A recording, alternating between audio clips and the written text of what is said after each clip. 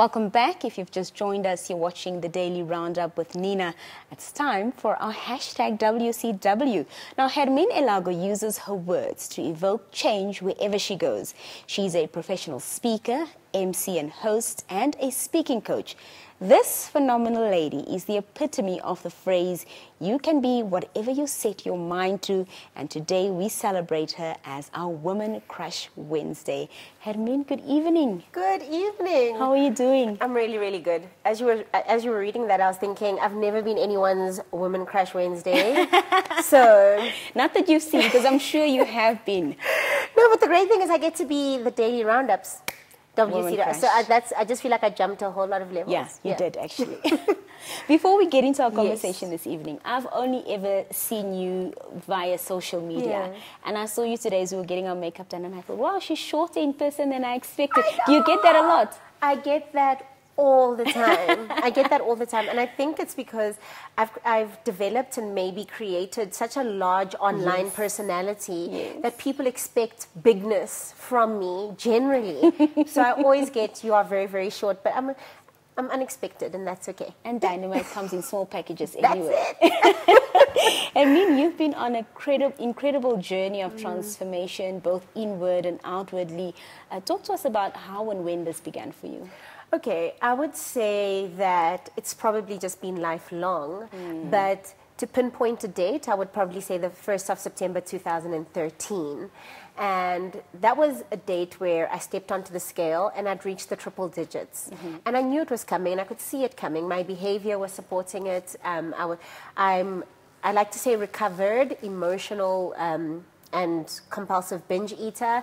And these are all things that weren't really spoken about in Namibia for the longest time. So you just start to think you're a bad person and that there's something wrong with you and that you're possibly broken. But there just was no language around that said, you know, that there is binge and emotional eating, you know, that there is childhood wounding, that there's things that we experience in life that cause us to behave in a very self-sabotaging way.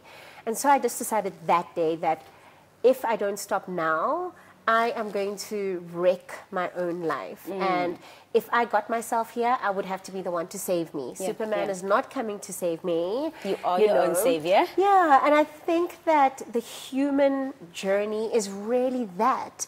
It's finding that home within you and walking yourself back to that, because I think it's in that place where we are most whole and wholehearted, where we experience great peace. And I just needed to find that again, and that's been the almost 9-year journey. As you begin to see the weight come down, is that also where the trajectory of your, let's call it your new life, began to take place and your confidence began to soar and you began to find your voice? Absolutely, absolutely. I think from a young age, I always wanted to be a professional speaker. I always wanted to be a storyteller, but I felt like I didn't have a message. And I feel like that journey almost qualified me for some form of, you know, a message. Because I believe that lessons are universal. The same lessons that you find in fitness, you will find in finance, you will find almost everywhere. They're the same lessons. Perseverance pays. That is across the board. It's not just, you know, limited to finance or anything. Compound interest, you know, if you're consistent with your health, wellness, fitness or whatever, and you compound that, compound interest pays off in big ways. So it's all of these things where you can just apply these lessons to anything. And I think that is what I focus more on, the universal lessons of health and wellness and fitness than I do on the aesthetics and the looks and all of that kind of stuff. Because I feel it's the lessons that people need. Because even somebody who might be struggling with alcohol is able to take the lessons that I share and apply it to that, because lessons are universal. They're not for one specific journey. And I think because I was really bold to share honestly in a raw manner, in a way that most people aren't willing to share. People at the time weren't talking about binge eating and emotional eating. I had women who were in their 40s, 50s DM me and they were like, I think that's what's been my issue. And once you can name a demon, you can vanquish it. And once you've got a name for it, you can kill it. But if you don't know what you're fighting, it's almost like you're fighting in the dark. But being able to know what it is that you're facing, this is why therapy is amazing. You're literally switching the lights on and you're like, oh, so it's you. Yeah, and yeah. then I can take you on. Yeah. They say that your mess is your message. Does that resonate with you? Absolutely. I think that as human beings, we've got this incredible ability to turn pain into power. And I think that's what I did. I took something that's been extremely painful and extremely limiting and turned it into literally power, and it's become my competitive advantage, literally. And I think that if you can get through a place of moving through your pain, healing it, and then making it power, it becomes your message. Yeah. You spoke about having that light bulb moment early and having the lights go on. When did that happen for you, where you realized, wow, I've actually, because you had a desire, as you mentioned, when you were younger, to be a public speaker. Yeah. But when did that light go on to say, I've actually got the gift of the gab, Yeah. and this is what's going to set me free? So this is like a lot of people don't believe me, but this story really, really happened. But I used to serve at a church back in 2010. And then in 2011, they asked me if I would do announcements at church. And but we were on a cycle, so it was only once a month that I would need to do it. I only started going to church that once a month so I could do the announcements. But what happened is I had finished doing the announcements the one Sunday, and church went out, and you know how everybody greets and meets and everything afterwards. And this man that I had never seen before, and I think I recognized and almost knew every single person in the church at this time, never seen him. He had silver hair and cargo shorts. He walked up to me and he said to me, "You should consider public speaking." And I thanked him, but something happened where all the lights went on, everything clicked, and he walked away. I hadn't seen him before that, I hadn't seen him after that, and when I described him to people, they were like, they hadn't seen him. Yeah. So I feel I was That's just touched by an incredible. angel. Yeah. I think that sometimes if you can't see your gift and it has to enter the world, it will tap you on the shoulder and tell you, like, that is, Definitely. and I feel like that's kind of what happened for me. Yeah. Another hat that you wear is also that of the president of the Public Speakers Association of Namibia. Talk to us about that role that you play there.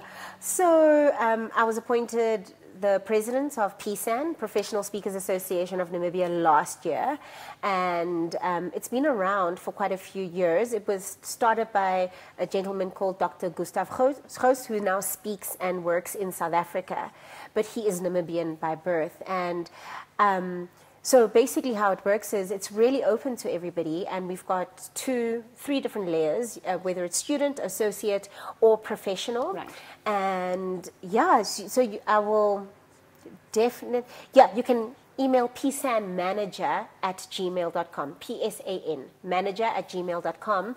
It's open to everyone, and it's really for people who are looking to grow a speaking business, who really want assistance. We're connected with the Global Speakers Federation, which is 17, should be 19 countries now around the world, all the way from America through to, we've got India even. So it's really just a wide array, and you put into connection with them.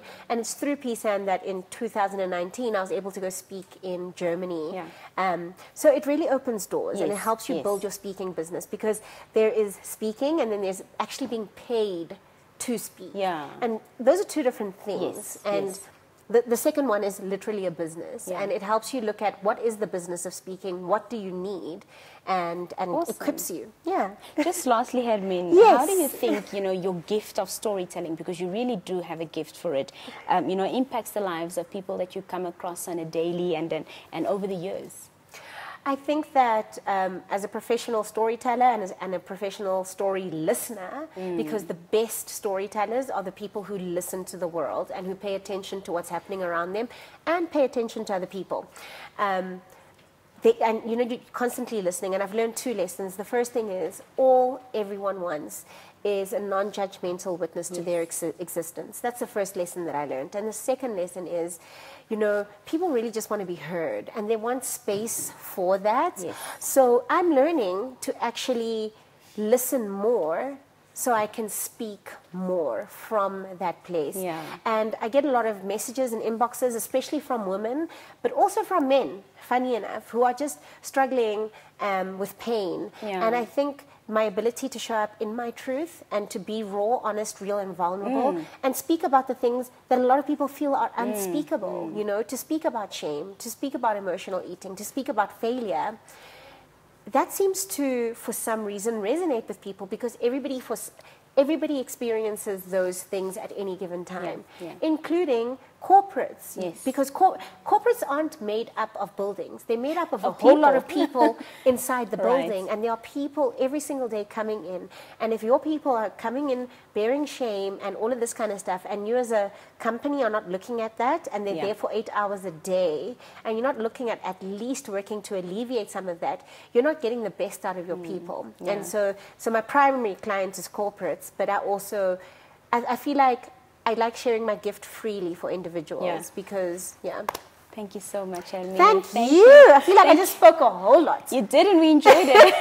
Thank you so much for being here, and all the best with your future endeavors. Thank you, and I appreciate it. Thank you for having me. That was Hermien Elago speaking to us. We'll be right back after the short break.